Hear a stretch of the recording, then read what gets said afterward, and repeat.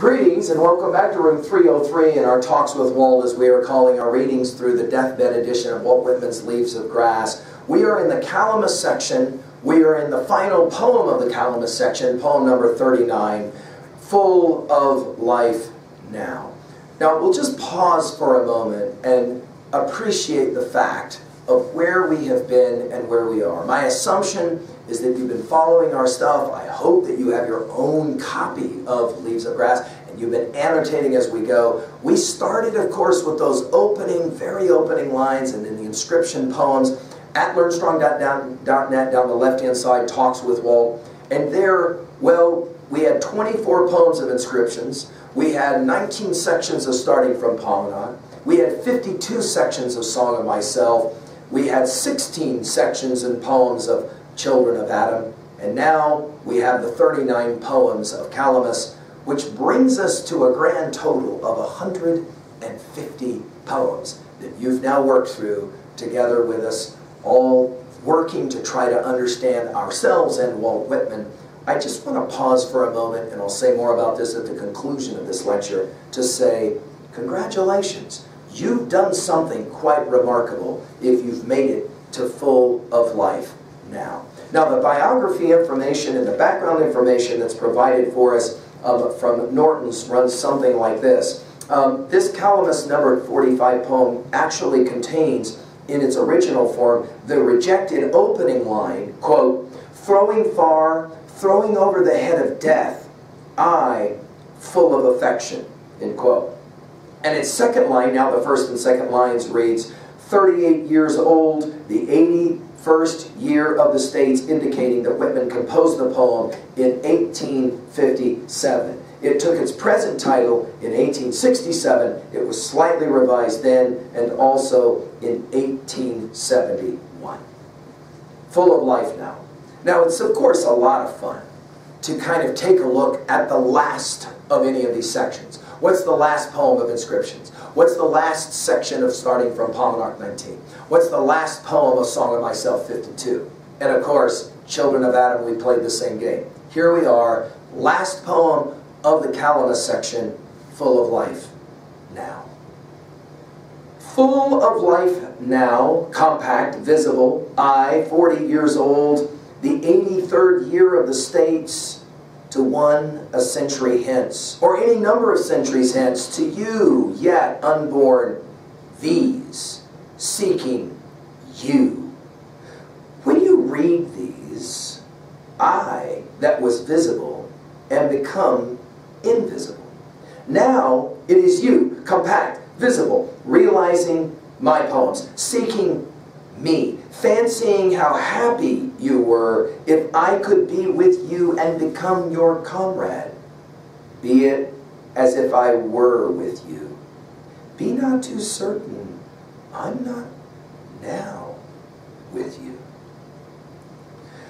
It's a brilliant final poem for the Calamus section. Of course, the word life is one of the most popular words in all of Leaves of Grass. It's at the heart of Whitman's optimism, as we've spoken about it so many times. A man of so much pain and sorrow, suffering, is still a man full of life now.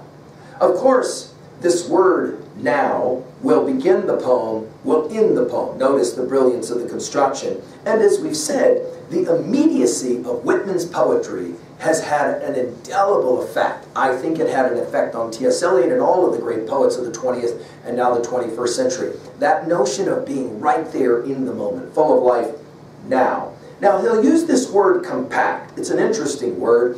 That is to say, tightly together. You could talk about compact language. Obviously, there's a whole lot of editing that went on through the course of the study. This notion of visible, we'll come back to it in a little bit. It's an interesting question. What does he mean when he uses this word visible along with this word compact? I want to argue that he's borrowing from the current science of his day, that he's playing around with some of the atomic kind of ideas in the early science of his own day. And this notion of visible obviously plays the game as well of the Platonic forms and, of course, Republic, Book 7, and the cave allegory and all of that. Then he's going to take us back to the very opening lines of Song of Myself. Now, you'll remember in the opening lines of Song of Myself that he will label himself as a certain age, right? Let's go back and just look at those lines for just a second. Song of Myself, passage number 1. Of course, you have your, I hope, annotated version of this to go back to it. I celebrate myself and sing myself, and what I assume you shall assume, for every atom belonging to me as good belongs to you. Again, the use of the word atom there, I think, takes us to the very notion of compact visible there. I loaf and invite my soul, I lean and loaf at my ease, absorbing a spear of summer grass. My tongue, every atom of my blood, formed from this soil, this air, born here of parents, born here, from parents the same and their parents the same. I, now, notice, 37 years old, in perfect health, began, hoping to cease not till death. Now, notice here, it's I, 40 years old, the 83rd year of the States. So we're talking 1857, okay? I love how he puts in the same line his own age and the age of the States. There's such a connection here. And I think, of course, the Gettysburg Address will play the same game as does Martin Luther King's Jr.'s I Have a Dream speech. That notion of measuring everything from Jefferson and the Declaration of Independence, because it is such a precious document for Whitman and, of course, for all Americans. And then he'll say it to a century hence. Now this to blank, to a Western boy, to you. We've seen this construction over and over again in Leaves of Grass. To a century hence, that would be, of course, 1957, or any number of centuries hence, how about 2057 and beyond, right? To you yet unborn. Notice the repeating, by the way, in this poem of you, over and over again. We're going to see it a number of times, right? To you yet unborn, these seeking you. Now, you'll remember that at the conclusion of Song of Myself, he said, if you want to find me, look for me under your boot soles, right? I'm in the ground there. Here, notice he'll make the argument, I've been searching for you. And it's fascinating, the number of you that are reporting, that as you're reading through these poems, you're beginning to get a sense that you're not just searching for Whitman, he's searching for you. That's exactly what he said, which is, again, why we call these conversations talks with Walt. A seeking. Everything is about searching and seeking, of course, in Leaves of Grass, as we've said so many times. When you read, notice the break in the stanza, and then, when you read these, I that was visible am become invisible. It's a remarkable thing to think about engaging a text. I mean, we played that game when we did Keats's upon first looking into Chapman's Homer, then felt I like some watcher of the stars when a new planet swims into his skin. That idea of what does it mean to engage a text? Or, for example, when we talked in Coleridge's Rime of the Ancient Mariner, why does the young man go home sadder and wiser and not go off to party? Why is that? That identification with a text. Notice here, he says, when you read these, by the way, these, obviously, the songs, the carols, Calamus section specifically, right? These, I that was visible and become invisible. And of course, that's the game that Whitman's been playing the whole time with you as a reader. Now, again, back to that use of the word now for immediacy. Now it is you. And then he'll use the same phrase, compact, visible, realizing my poems. Are you ready for this? The word realizing gets used one time in Leaves of Grass, and it's right here. Realizing my poems. Seeking me. So notice we've got the symbiotic dance that's at play. He's seeking you, you're seeking him. Seeking me. Of course, this is what we're doing in Talks with Walt. This is what all biographers have tried to do in their study of Whitman and Leaves of Grass as well. Who is this guy, right? And then, again, only use in all of Leaves of Grass, the word fancying how happy you were. Now, of course, this use of the word happy, we've seen it a number of times in Leaves of Grass, and it always makes us smile when he uses it, right? How happy you were if I could be with you and become your comrade. Now, this is, of course, the invitation. You've made it at this point through what I will constitute as 1/4 of Leaves of Grass, 150 of the opening poems. You made it this far, you've become his comrade. You take him with you, not only by carrying Leaves of Grass with you, however you do that, but by having certain ideas of Leaves of Grass carried within you. And if there's any part of our study to this point that's made you happy, I think Whitman's smiling from somewhere visible or invisible, and to say, I told you so. Be it, it's a strange syntax, right? Be it as if I were with you, right? That is to say, if we have done our job well, then we are with Whitman as we are playing the game of these poems. That is an amazing idea. Very few writers before Whitman had ever tried to play with that level of immediacy. Of course, we think of the great ones. We think of Chaucer. We think of Shakespeare. We obviously think of Dante and Milton as playing a very similar kind of game of wanting to be right there, right? But then the parenthetics, which I think Whitman learned this aside kind of game from Shakespeare. Be not too certain. Notice we go back to the idea of realizing, right?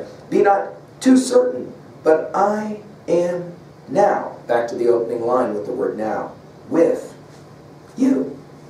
Now, it's a compelling idea.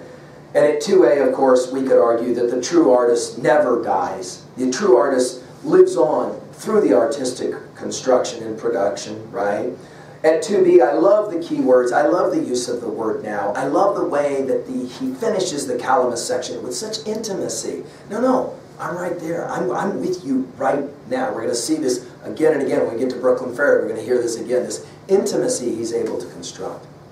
Well, at 3a, I've already mentioned how Lincoln and Martin Luther King both looked back to 1776, as obviously he does here. I like to think of Thoreau's Walden as trying to somehow find that level of intimacy. But of course, the poet that maybe we love just as much, maybe even more than Whitman in 303, Emily Dickinson, of course, she'll play the same game. This is my letter to the world that never wrote to me. Judge tenderly of me, she'll say at the end of that one. You get a sense, there's the same kind of graceful spirit here, right? Finally, let's finish now in 3b. We're finishing the Calamus section. We obviously have made it this far. How about this question or two? What can you track your evolution of your Calamus appreciation? What was your favorite poem in your study of Calamus? And now, congratulations. If you look now at your table of contents of the deathbed edition of Leaves of Grass, you can qualify the first 150 poems as what we will think of as the first quarter, the first fourth of Leaves of Grass now over. We then will turn, just to give you a lay of the land, we then will turn and we'll go to a series in the second fourth. We'll go to a series of songs that we're going to see. Of course, we're going to celebrate Song of the Open Road as maybe being one of the great ones. Many argue it's the most important poem of Leaves of Grass. To Room 303, we'll have reasons to talk about it, along with the Birds of Passage section, a Broadway pageant, and then Sea Drift. We're going to love Out of the Cradle Endlessly Rocking and As I Ebbed with the Ocean of Life. Some argue that's the greatest poems in all of Leaves of Grass. And then By the Roadside, a series of poems, short poems that will remind us in some ways of the poems of Children of Adam and Calamus section. When I heard The Learned Astronomer, we're going to have fun with Oh Me, Oh Life, one of the greatest poems in all of Leaves of Grass. And that will bring us to the halfway mark in my way of thinking of Leaves of Grass, because when you get to the drum tap section, you're ready for the third quarter of the text. These poems will break your heart. They will also mend your heart.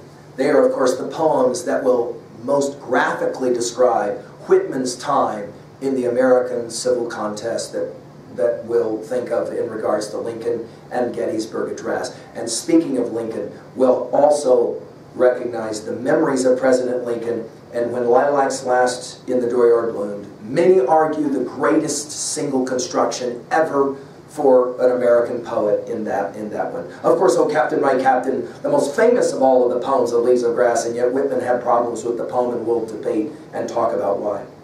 The final, then, conclusion of the poems of Leaves of Grass will then be By Blue Ontario's Shore, and then Reversals, and then a long series of these goodbye poems that will take us through Autumn Rivulets to Proud Music of the Storm, and then Passage to India. We got to circle that one as one of the great, great poems. And then, of course, The Sleepers as well, one of the amazing poems.